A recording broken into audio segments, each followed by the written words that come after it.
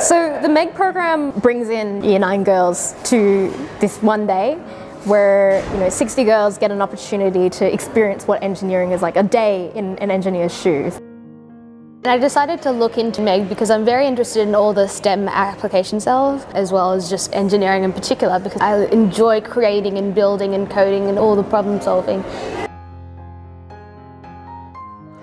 Programs like Monash Engineering Girls are really important for girls because most of the time females don't get an opportunity to learn about engineering. They often don't have a relative that's an engineer or have any exposure to it at school or other places. So programs like MEG allow them to see and hear what engineering does in the world, and it can be a great inspiration for them to take up that as a career.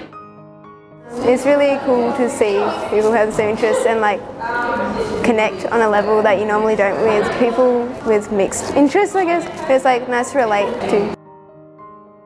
For us at the Steam Engine Co, we've designed our workshops where they build a miniature city experiencing the different disciplines of engineering, everything from building the underground pipelines, which is what a chemical engineer does, to building the buildings, which is what a civil engineer does, but then it's also the intricate side.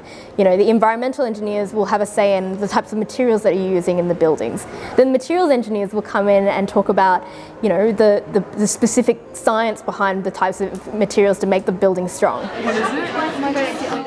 The workshop is really good and it's challenging and it's changing, it keeps changing, we're integrating cities now. But I think I enjoyed the lecture the most.